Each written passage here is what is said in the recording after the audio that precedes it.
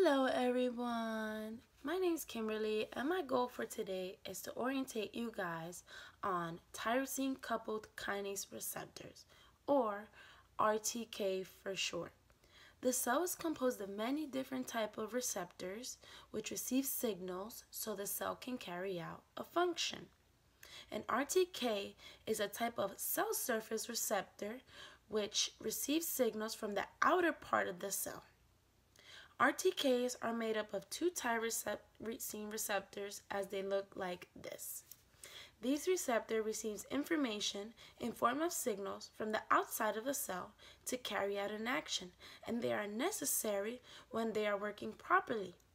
We need to grow and we need to repair tissues when we get hurt, and RTKs are very necessary. Scientists have proven RTKs regulate many key processes, including cell growth, cell division, cell death, when a cell is not needed anymore.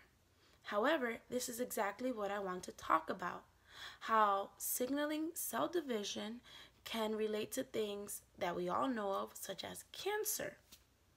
It has been proven when an RTK is not working properly, it can be found in many different types of cancers.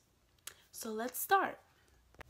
A signal in form of a dimer attaches to the RTK, and it forms a dimer. A dimer just means two molecules of the same thing together. So when the signal bonds, the RTK is activated. When this occurs, the tyrosines, which are located on the receptor, are phosphorylated down the receptor on the inside of the cell. Phosphorylated just means it adds a phosphate to become active. So a recap, I don't want to lose you guys. When there's no signal, the RTK is off. When there's a signal, it dimerizes and it turns on the phosphorylated tyrosines down the receptor. Furthermore, when this is activated, this turns on intracellular signaling proteins that are off and they're floating inside of the cell, downstream to the phosphorylated tyrosines. The third protein down on this tyrosine receptor is an example, and it's called the adapter protein. The adapter protein then attracts RAS-GEF protein, which is then also activated. This action then changes GDP to GTP in the off RAS protein, which then turns RAS protein on and promotes a transmission signal. The transmission signal in this case is a MAP kinase pathway that phosphorylates and activates transcription factors. Transcription factors can make changes in gene expression. Changes in gene expression or gene expression going on for a long period of time with no control to stop causes mutations that can ultimately cause cancer. At times, an RTK can make a mistake in the gene expression, which could make a cancerous cell, and the reproduction of a cancerous cell can cause a tumor. In other words, the enhanced signals in turn can create mutations and cause tumors, further leading to cancer. And this creates a cell that is harder to undergo apoptosis or cell death, as I talked about, and it is prone for longer survival. This finding of RTK mutations is crucial in the treating of cancers. I'm pretty sure many people here know people with cancer and undergoing medications.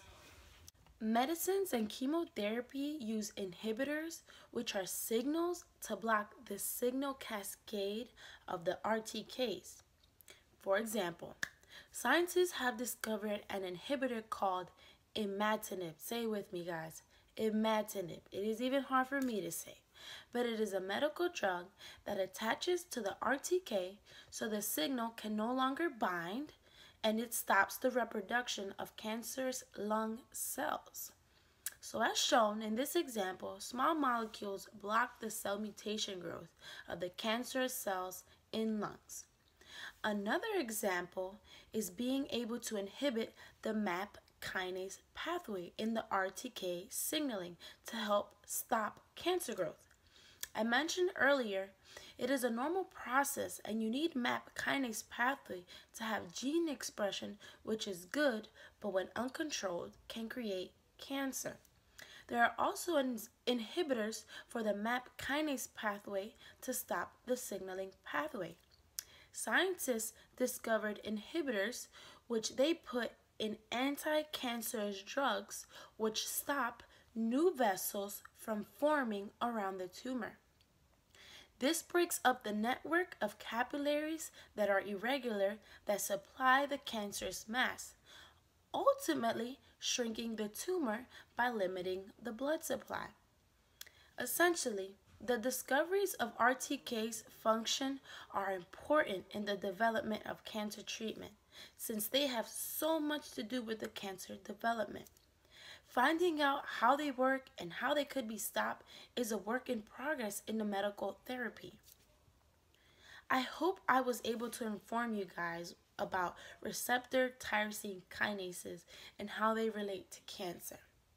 Well, that's all, guys. Goodbye, and thanks for watching.